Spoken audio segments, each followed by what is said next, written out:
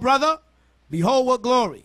And see the people that cometh from the east, unto whom I will give for leaders, Abraham, Isaac, and Jacob. So guess what? When Elijah came, he taught about, he in the spirit was teaching Abraham.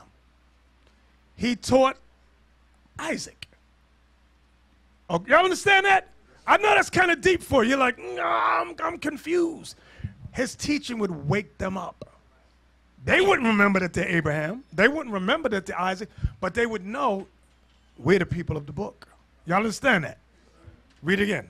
Start 38 again. 38 again. 2nd Ezra 1 and 38. And now, brother, behold what glory. And see the people that cometh from the east, unto whom I will give for leaders, Abraham, Isaac, and Jacob. Hosea, Amos, and Micah. Joel, Obadiah, and Jonah.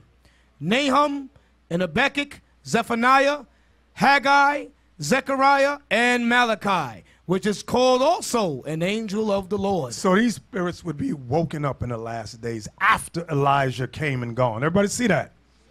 Go to chapter 2.